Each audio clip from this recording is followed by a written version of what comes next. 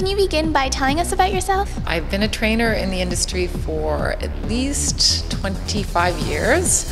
I started in dance and I've progressed right up to things like the BOSU, Chikari, all kinds of different programs. I love fitness. I also had a TV show for 16 years called The Caribbean Workout. Now, what is the BOSU ball workout? The BOSU is a half ball, which has a curved side and a flat side, and both are great for different functions. It's an acronym, BOSU, for both sides up. We can use the flat side for balance training. We can use the curved side for both core stability and balance training and cardio. You get a muscular workout. You get functional training. So anybody can do this workout. They just have to be progressed in the right way. What's the science behind this workout? You want to improve the quality of your movement patterns and your movement in general and have more body control. You're going to notice when you get on it right away that you have to be very, very mindful of what you're doing. Because you have to balance on it, because it's not such a stable surface, it's going to increase the amount of muscles that you're using. Will you get a cardio workout as well? I took a lot of my moves, other people do different things, from basic step training, from sports conditioning, from dance, and I combine them all together. I think it's one of the best cardio tools there is because you have to really balance yourself and get up and down on it. So there's a lot more work than just